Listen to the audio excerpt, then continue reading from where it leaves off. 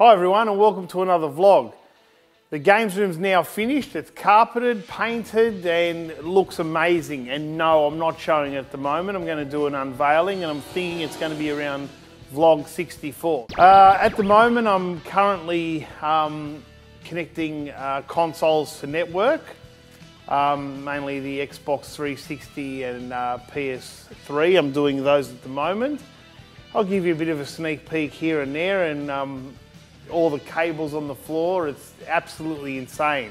Now you may think this is a job that lasts a couple of days, but it definitely is not. I'm working literally early hours of the morning, sometimes 3 o'clock, 4 o'clock in the morning, and finishing around 7 o'clock at night. And then I'll enjoy probably an episode of Star Trek Next Generation and head off to bed. So it's almost like working on the games room and the cinema room. I won't forget that, and again that'll be part of the tour, and a bit of sleep in between. So this here is the Netgear 16 port switcher for all the consoles. Unfortunately I'm out of space with all the consoles that are connected online, and I need a 24 port because I've got a lot of Xbox 360s and PS3s, and I also have accumulated a few Xbox Ones. So just when friends come over, we all play. So all these are wired, hardwired, and online. So yeah, need the switcher to manage all the data. All right, so it's a few days later, and we've just been putting games on the shelves and cataloguing them. I've currently finished Xbox 360, PlayStation 3, actually all the PlayStations from 1 to 4. That red section behind me, and I've purposely got it blurred out so you don't see too much, that's the Nintendo section, and that's going to be a lot of work. Anyway, we're going to have a look at what I'm doing as far as TVs are concerned with the CRTs and how I connect them up. Okay, so at the moment I'm doing a lot of wiring up, and mainly I'm doing a lot of wiring when it comes to the TVs.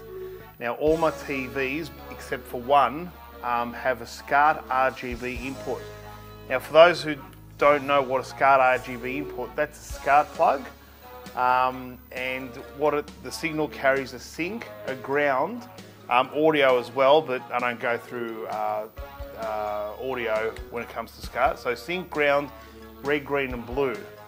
And my Amiga's just decided to, how's that, live on camera, a guru meditation. That's interesting, good old Amiga there.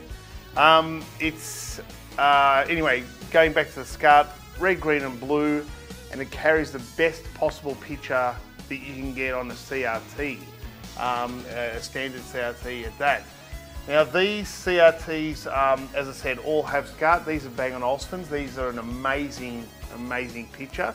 They're quite expensive, made in Denmark, and you can clearly see the colour, the contrast, the brightness, and every pixel. There's no bleeding or blurry. It's an amazing TV, really is.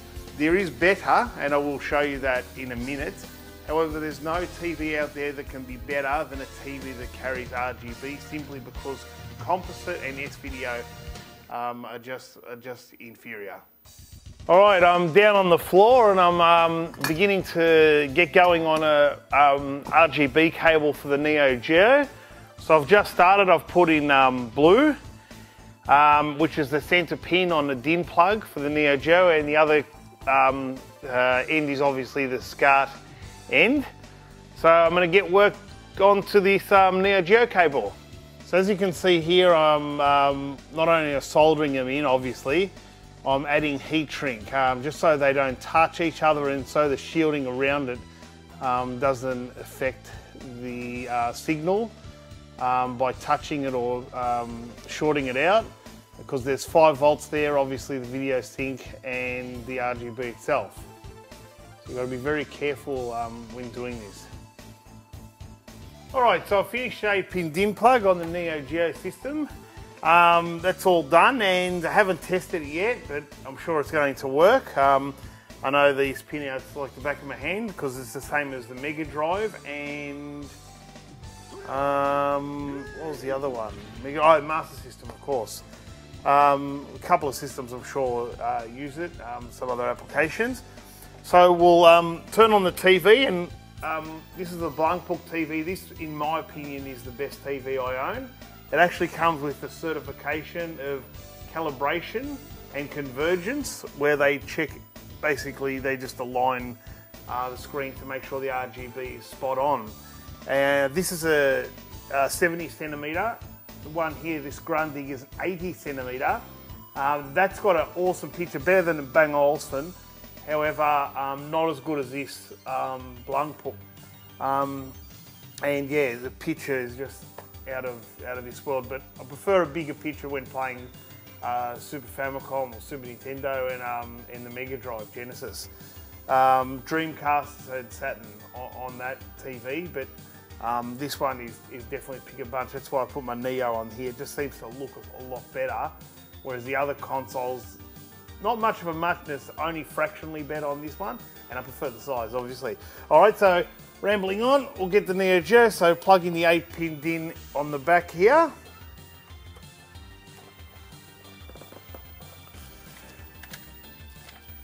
Connect the power. We'll seat it in there just temporarily for now. Whoop, headphone. And we should have that wonderful Neo Geo tone and an awesome picture. All right. Sorry about the glare with the sun coming in. I'm still waiting on blinds to be put up, and they're probably a couple of weeks away. As you can see, the picture is absolutely crystal clear. It is the same, if not better, than an arcade monitor.